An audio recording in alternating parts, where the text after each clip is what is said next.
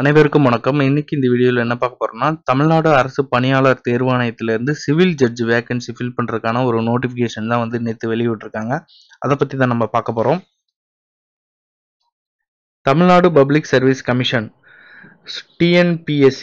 So இதுல வந்து application வந்து ஆன்லைன் மூலியமா சிவில் ஜட்ஜுக்கான அந்த வேகன்சிக்கான அப்ளிகேஷன் வந்து இன்வைட் பண்ணியிருக்காங்க. இதுக்கான லாஸ்ட் டேட் ஆன்லைன்ல அப்ளை பண்றது எப்போ அப்படின்னா 30/6/2023 நம்ம ஆன்லைன்ல அப்ளை பண்ணிக்கலாம். ஸோ உங்களோட டாக்குமெண்ட் சர்டிஃபிகேட்ஸ் எல்லாமே வந்து ஆன்லைன் அப்ளிகேஷன் சப்மிஷன் பண்றதுக்கு முன்னாடி நீங்க அப்லோட் பண்ணிடணும் அப்படின்னு சொல்லியிருக்காங்க. இது இல்லாம எந்த வித டாக்குமெண்ட்ஸும் இல்லாம அப்லோட் பண்ணல அப்படின்னா வந்து நம்ம ஆன்லைன்ல அப்ளை பண்ண முடியாது அப்படிங்கிற மாதிரி இதுல கொடுத்துருக்காங்க. The vacancy have been arrived at as 245 by taking into account the guidelines given by the Honorable Supreme Court in Malik Mazhar Sultan UP Public Service Commission 2008 17 SSC 703. Therefore, cadre of civil judge the pay scale of 27,000 to 44,000 plus allowance and admission under the rules படி சொல்லியிருக்காங்க. So இந்த 245 vacancy வந்து மாலிக் மசார் சுல்தான் அந்த ஹன்பில் court மூலியமா வந்து ஹன்பில் supreme court Malik Mazhar சுல்தான் UP பொது public service கமிஷன்ல இருந்து civil ஜட்ஜுக்கான இந்த சேலரி எவ்வளோ அப்படின்னு பார்த்தோம்னா 27,000 இருந்து 44,000 வரைக்கும் சொல்லியிருக்காங்க. பிளஸ் அலவன்ஸும் சொல்லியிருக்காங்க இதுல. So name of the post பார்த்தோன்னா சிவில் ஜட்ஜு, போஸ்ட் கோடு வந்து 2089. நேம் ஆஃப் த சர்வீஸ் வந்து Tamil Nadu public service, Tamil Nadu state judicial service, service கோடு வந்து 060. வேகன்சி பார்த்தோம் அப்படின்னா 245 இன்க்ளூடிங் 92 கேரியர் ஃபார்வர்ட் வேகன்சி. இந்த டீட்டெயில்ஸை வந்து இப்போ நான் சொல்கிறேன். நான் இதுக்கான சேலரி வந்து நம்ம ஆல்ரெடி பார்த்துட்டோம். 27,700 இருந்து 44,770 வரைக்கும் சொல்லியிருக்காங்க. ஸோ இந்த 245 வேகன்சி வந்து எந்தெந்த கேட்டகரியில் எவ்வளோ வேகன்சிங்கிற அந்த லிஸ்ட் கொடுத்துருக்காங்க பாருங்க. ஜிடியில் வந்து 24, ஜிடி ஜிபிஎஸ்டம்ல 7. ஸோ இந்த ஃபுல் டீட்டெயிலுமே வந்து இதில் கொடுத்துருக்காங்க. அதாவது எம்பிசியில் பிசியில் எவ்வளோ அப்படிங்கிற அந்த டீட்டெயில் கொடுத்துருக்காங்க. அதுக்கப்புறம் வந்து கேரியர் ஃபார்வர்ட் வேகன்சியில் ஒரு 92 போஸ்ட் வந்து அதில் எந்தெந்த கேட்டகரியில் எவ்வளோ போஸ்ட் ஃபில் பண்ண போகிறாங்க அப்படிங்கிற அந்த டீட்டெயிலும் கொடுத்துருக்காங்க. இம்பார்ட்டன்ட் டேட்ஸ் அண்ட் டைம்னு பார்த்தீங்கன்னா டேட் ஆஃப் நோட்டிஃபிகேஷன் வந்து நேற்றே வெளியாயிருக்கு. அதாவது 1/6/2023. இதுக்கான லாஸ்ட் டேட்டு 30/6/2023. ஆன்லைன் அப்ளிகேஷன் வந்து கரெக்ஷன் பண்ணுற டைம் வந்து 5/7/2023 12 மணிலேருந்து 7/7/2023 11:59 உங்களோட அப்ளிகேஷனை கரெக்ஷன் பண்ணிக்கலாம்.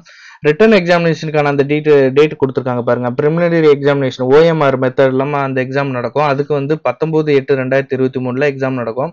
அதுக்கப்புறம் பார்த்தோம் அப்படின்னா மெயின் எக்ஸாமினேஷன் வந்து டிரான்ஸ்லேஷன் பேப்பர் வந்து 28/10/2023, லா பேப்பர் 1 வந்து 28/10/2023, லா பேப்பர் 2, 3 வந்து 29/10/2023 வந்து எக்ஸாம் நடக்கும் அப்படின்னு சொல்லியிருக்காங்க. அதாவது மார்னிங் நடக்கும், ஆஃப்டர்நூனும் நடக்கும் அப்படிங்கிற மாதிரி இதுல கொடுத்துருக்காங்க. ஏஜ் லிமிட் பார்த்தோம்னா 1/7/2023 அந்த டேட்ல இருந்து கேட்டகரி, அதாவது இதுல வந்து 2 கேட்டகரி கொடுத்துருக்காங்க. ஃப்ரெஷரும் அப்ளை பண்ணலாம் அப்படிங்கிற மாதிரி கொடுத்துருக்காங்க. Practice advocates, ப்ளீடர்ஸ் and assistant public ப்ராசிக்யூட்டர்ஸ்க்கு வந்து for SCs, SCA, STs, MBC, DC, BC, BCMs, destitute widows of all கேஸ்ட்டுக்கு வந்து 25 வயசுல இருந்து மேக்சிமம் வந்து மினிமம் ஏஜ் வந்து 25, மேக்சிமம் ஏஜ் அதாவது 42 வயசுக்கு மேலே இருக்கக்கூடாது அப்படின்னு சொல்லியிருக்காங்க. ஸோ 25 வயசுல இருந்து 42 வயசு இருக்கணும். அதர்ஸ் வந்து 25 வயசுல இருந்து 37 வயசு வரைக்கும் இருக்கலாம்னு சொல்லியிருக்காங்க. ஃப்ரெஷ் லா கிராஜுவேட்டுக்கு வந்து எல்லா கேட்டகரியிலையும் 22 வயசுல இருந்து 29 வயசுக்குள்ள இருக்கணுங்கிற மாதிரி சொல்லியிருக்காங்க. எஜுகேஷனல் குவாலிஃபிகேஷன் பார்த்தீங்கன்னா 1/6/2023 for practising advocates, ப்ளீடர்ஸ் and assistant public ப்ராசிக்யூட்டர்ஸ்க்கு வந்து என்ன படிச்சிருக்கோம் அப்படின்னா ஒரு டிகிரி படிச்சிருக்கணும். அதாவது இந்தியா யூனிவர்சிட்டியில் இருக்கிற லா காலேஜில் ஒரு டிகிரி படிச்சிருக்கணும் அப்படிங்கிற மாதிரி கொடுத்துருக்காங்க. ஸோ அதுக்கப்புறம் any other equivalent qualification and God enrolled the bar council of Tamil Nadu, பார் கவுன்சிலில் வந்து இருக்கணும் அப்படின்ற மாதிரி கொடுத்துருக்காங்க. அதுக்கப்புறம் பார்த்தோம் அப்படின்னா must be practising on advocate R pleader in any court on date of notification for recruitment to the post and must have so practiced for a period not less than 3 years on such a date. அதாவது இந்த notification வரதுக்கு முன்னாடி ஒரு 3 வருஷம் வந்து ஏதாவது கோர்ட்ல வந்து பிராக்டிஸ் பண்ணி அட்வொகேட்டா பிராக்டிஸ் ஒர்க்கிங்ல இருக்கணும் அப்படிங்கிற மாதிரி கொடுத்துருக்காங்க. Must be on assistant public prosecutor having not less than 3 years of experience on advocate and or assistant public ப்ராசிக்யூட்டர்னு சொல்லி கொடுத்துருக்காங்க. அதுக்கப்புறம் பார்த்தோம் அப்படின்னா ஃப்ரெஷ் லா கிராஜுவேட்டுக்கும் அதே தான். must be fresh law graduate possessing a degree in law from a recognized university as mentioned in இந்த மேலே கொடுத்துருக்காங்கல்ல, government India established incorporated by under central act as a central act or a state act or an institution recognized by the university grants commission. So இதில் வந்து ஒரு degree படிச்சிருக்கணும். அதுக்கப்புறம் பார்த்தீங்கன்னா eligible on enrol on advocate அந்த இதுக்கு வந்து எலிஜிபிளாக இருக்கணும். must have secured in overall percentage of mark in acquiring the bachelor's degree of law as below. அதாவது கீழே கொடுத்துருக்கிற பர்சன்டேஜில் உங்களோட மார்க் இருக்கணும்னு சொல்லி கொடுத்துருக்காங்க.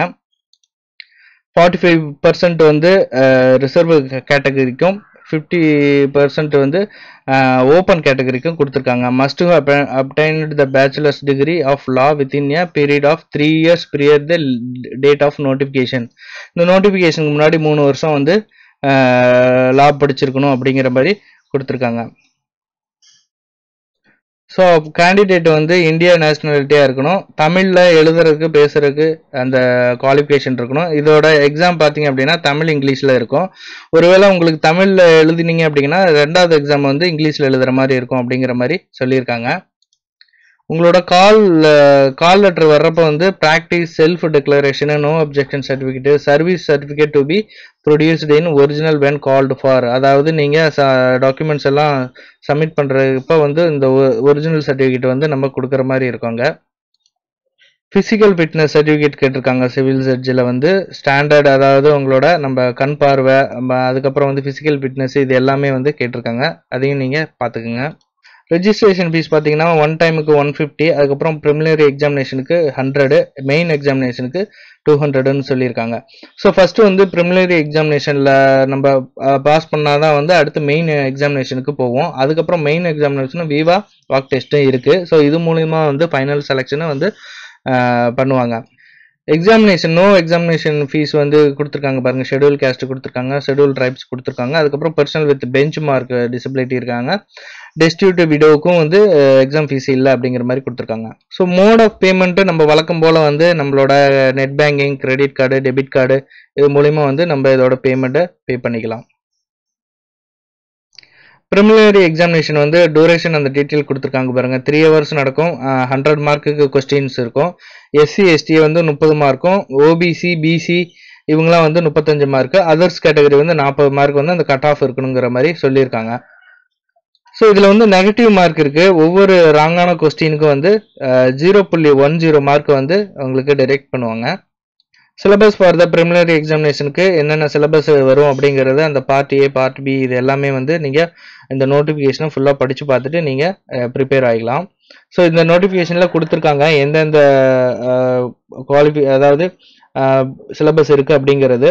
அதுக்கப்புறம் பார்த்தோம் அப்படின்னா மெயின் எக்ஸாமினேஷனுக்கான அந்த டீட்டெயிலும் கொடுத்துருக்காங்க. டிரான்ஸ்லேஷன் பேப்பர் 3 hours 100 மார்க்கு, லா பேப்பரும் அதே தான். எல்லாத்துக்குமே வந்து அந்த 4 பேப்பருக்குமே வந்து 3 hours ஈச் பேப்பருக்கு வந்து ஈச் ரிட்டன் அந்த எக்ஸாமுக்கு வந்து 3 hours 100 மார்க் கொடுத்துருக்காங்க. அதே போல் அந்த கேட்டகரியில் பர்சன்டேஜ் கொடுத்துருக்காங்க.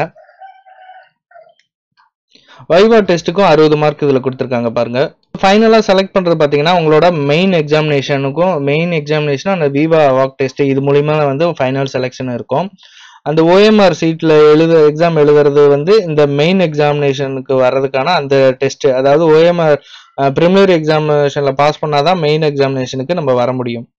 சென்டர் அந்த டீட்டெயில் கொடுத்துருக்காங்க பாருங்க. சென்னை, மதுரை, கோயம்புத்தூர், திருச்சிராப்பள்ளி, திருநெல்வேலி, சேலம், தஞ்சாவூர், வேலூர், விழுப்புரம் இந்த டிஸ்ட்ரிக்ட்ல எல்லாம் வந்து எக்ஸாம் சென்டர் இருக்கும். நீங்கள் உங்களுக்கு பக்கத்தில் இருக்க டிஸ்ட்ரிக்டை நீங்கள் ஆன்லைனில் அப்ளை பண்ணுறப்ப நீங்கள் சூஸ் பண்ணிக்கலாம். மெயின் எக்ஸாமினேஷனும் விவா வாக் வந்து சென்னையில் மட்டும்தான் நடக்குங்கிற மாதிரி கொடுத்துருக்காங்க. அதையும் நீங்கள் பார்த்துக்குங்க. உங்களுக்கு இதில் ஏதாவது டவுட்டு கிளாரிஃபிகேஷன் இருக்குது அப்படின்னா டோல் ஃப்ரீ நம்பர் கொடுத்துருக்காங்க. அதுக்கப்புறம் வந்து இமெயில் ஐடி கொடுத்துருக்காங்க. இதுக்கு நீங்கள் காண்டாக்ட் பண்ணி உங்களோட டவுட்டை கிளியர் பண்ணிக்கலாம். இந்த நோட்டிஃபிகேஷனில் லாஸ்ட் பேஜில் வந்து சர்டிஃபிகேட்டோட அந்த காப்பிலாம் கொடுத்துருக்காங்க. நீங்கள் டவுன்லோட் பண்ணிவிட்டு இதில் நீங்கள் சர்டிஃபிகேட் வாங்கிட்டு நீங்கள் அப்லோட் பண்ணலாம். மீண்டும் ஒரு நல்ல பதிவில் சந்திக்கிறேன். நன்றி, வணக்கம்.